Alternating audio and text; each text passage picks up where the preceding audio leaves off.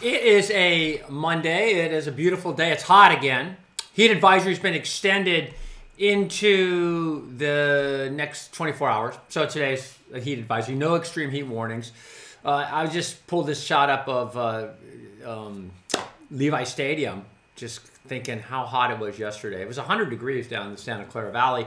Easily 100 degrees. Couple records in San Jose 2 days in a row. Redwood City had a record. It was hot. And so you're in this stadium, which is built. That's the thing about this stadium, kind of freaks me out. I remember when they built it, thinking, you realize it gets hot in Santa Clara Valley during the fall months, certainly, you know, the kind of the October, November period. And even though the sun angle is lower, this thing picks up the sun angle because it faces west. So this area here, even on a cool day, is baking, because what happens is, right, the sun comes down. Okay, so these particles come out of the sun, right? This electromagnetic energy coming from the sun. It's not heat. It's just vibrating particles. Those vibrating particles hit your skin, and they warm you. And they vibrate, right? And they warm the skin itself, right? They warm the surface. And your skin re-radiates heat. Well, plastics, concrete, all that, obviously, as you know, absorb those little fast-moving particulate or energy packets, and they heat up.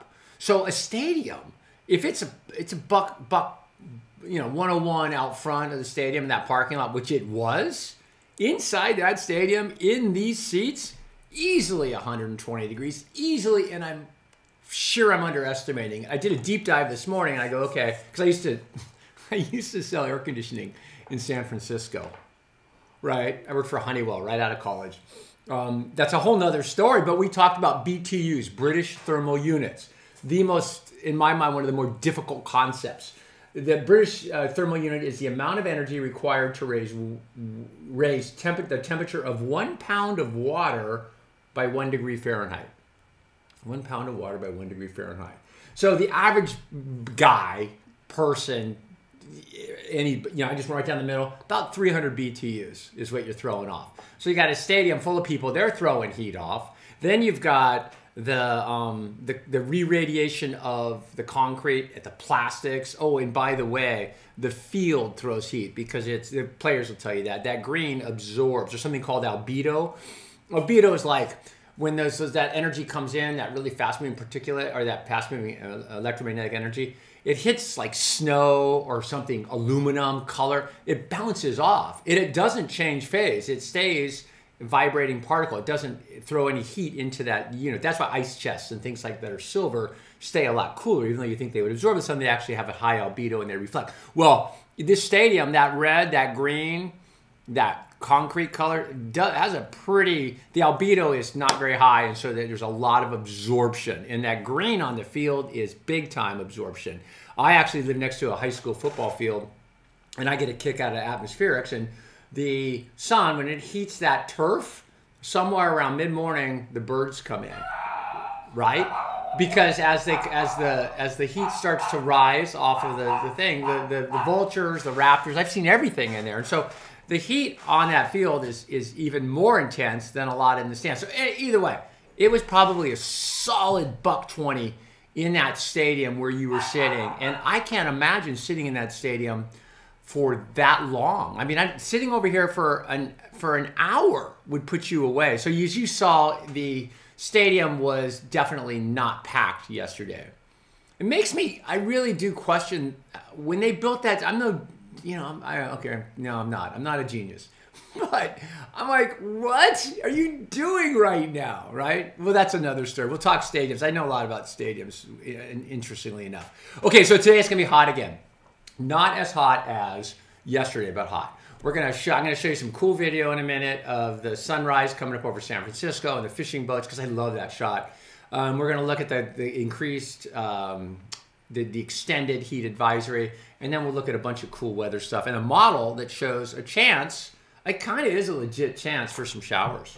So we'll see. So here is tomorrow's, not today's. Today's forecast numbers are going to be just like yesterday's, which is going to be, the highs will be in the upper 90s, low 100s. This is Tuesday. So, and I just wanted you to see, oh yeah, look, I'm going to be able to survive Tuesday. It looks nice. And then Tuesday, Concord, 93. That's so manageable. That's perfect. Still above the average, by the way. We're kind of getting into October here, and we're still pretty hot. Wednesday, temperatures cool further, which is great. And we'll see temperatures into the mid-80s in the hot spots. And then the 5-day forecast. So you see the numbers. There's Tuesday, which is going to be, actually, that number is incorrect. The Tuesday number is going to be more like 90 degrees. And then 88, 85, 84, 83 on the hot spots. And then the coastal sections, right? So this is supposed to be more of a Monday forecast. I don't know how Tuesday got in there, but I'm not changing it. So just know that this is the general progression. And then by Friday and Saturday, we have an opportunity to have some showers, maybe a sprinkle or something like that. So here is the visible satellite image. And what do you see? Well, you see fog, and you can actually see the shear of the kind of the north wind pushing the fog and making it go away, but not able to get this chunk in here. You see the clouds overhead, some cool cumulus clouds today. Those pick up in the this video, which I'm going to show you now. I was so excited to see this. So let me back it up. So this is Mount Tam, and this is this morning. I think weather is so much about pictures because it's visual, right? I can tell you anything about dew points and temperatures, but when you see it, like you see the fog, you don't see the fog, you can kind of get picture's worth 1,000 words. So this is this morning, and you see the fishing boats. I'm always wondering about these boats going out. Like that's the fishing fleet, what's left of it, and then the sun comes up. Isn't that beautiful? Love that. I used to live in Marin. I used to go up that mountain every day, almost every day. And I know this looks like a spaceship, but it's not. I know. I saw it the other day. Watch down here. So when you see this, let me make it roll. You'll see this area move through. It's a lens flare. I'm like, whoa, what the heck? But as the sun's coming up, it's a lens flare. But beautiful shot. We can take a look at San Francisco's Ocean Beach, a great highway, cars on it right now. You see some cool stratocumulus. Few birds, beautiful day. Nice day. That is San Francisco's Ocean Beach. This is a little further down the coast. We've been here before. This is Pacifica. A few people surfing. Really mellow day in terms of waves. No real nasty rips or anything. You can see the sandbar here though, right? Because it's white. A little sandbar here and then deeper water here. And then there is Pacifica. I always thought those were really cool buildings on the side there. And then this is Stetson Beach. So where's the fog? Nowhere to be found. We saw it on the satellite, the visible satellite. It's far, far away. That fog will be back, but not anytime soon. Here is Montera Point, or Pedro Point, pardon me. This is Montera Mountain, Pedro Point. In here is San Francisco. Here is Stetson Beach, and you're working your way up towards Point Bonita. Beautiful shot, though. Isn't that amazing? Like, you can live, this place can be so close to a sprawling urban environment. All right, so what I want to look at is here. Here's California. This is the vorticity model. I show it to you because I think it's the most vivid, and it really just shows you those reds and yellows represent instability, or in this case, cooling, or even a chance of rain. So like in here, I go, oh, look, there's probably rain in there, right? Because of the orange, or there would be some precipitation because of the instability. Also out here towards the East Coast, that's some instability. If you pull up the radar, we'd probably see some showers there. So this is the model. This is California right here. We toggle through. Today, a teeny little trough. That's the cooling, and then just kind of no big changes. Slightly cooler, and then this guy right here. See it offshore?